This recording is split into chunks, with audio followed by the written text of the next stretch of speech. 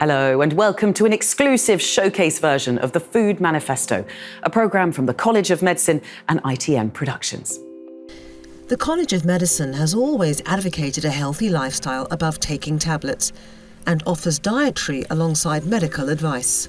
I think COVID has taught us that we need to be more resilient, we need to be more protected, and lifestyle is very much involved both in producing a good immune system, but also, things like weight, which we know has been a big issue. It's also about us having become sugar addicts, in our diets. Therefore, it's about how we change that diet and how we improve our intake of fruit and vegetables.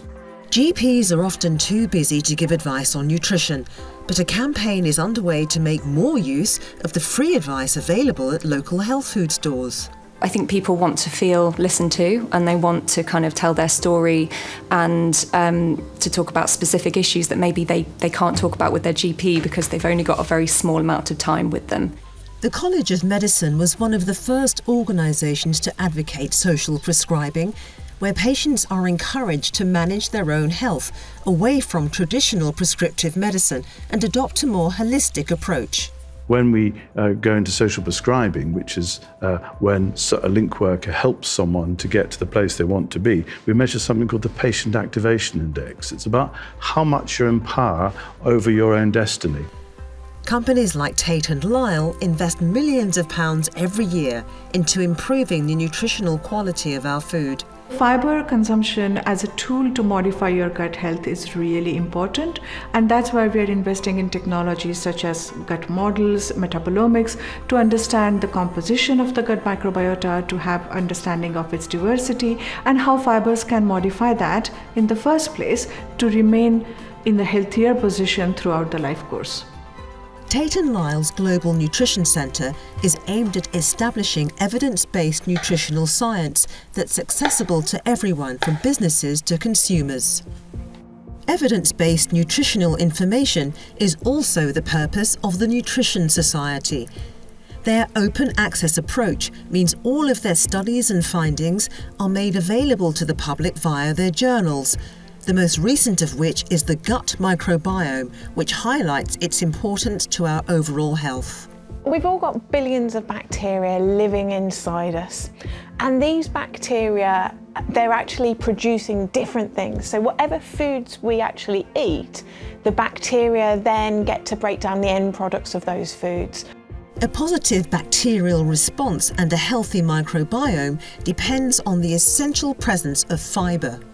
Really, how the bacteria flourish is from the fibre, so the non-digestible carbohydrate in our diet, which obviously avoids digestion in the upper GI tract, but once it gets further down the gut, where we have these billions of bacteria that Gemma discussed, these are able to ferment this fibre, and it produces the energy for the bacteria to flourish.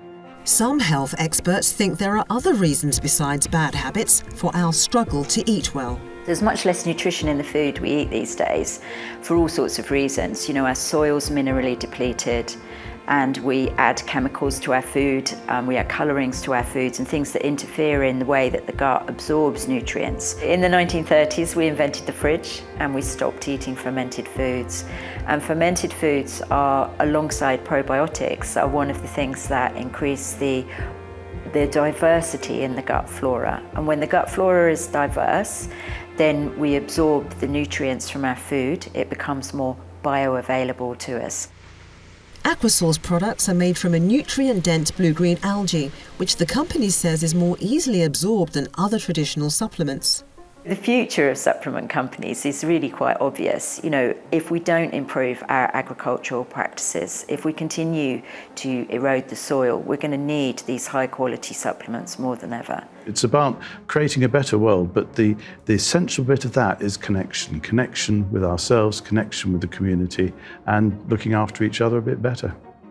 Thanks for joining me for this exclusive showcase version of the Food Manifesto. The full programme is available to view on the College of Medicine website. From all of us here, thank you for watching. Goodbye.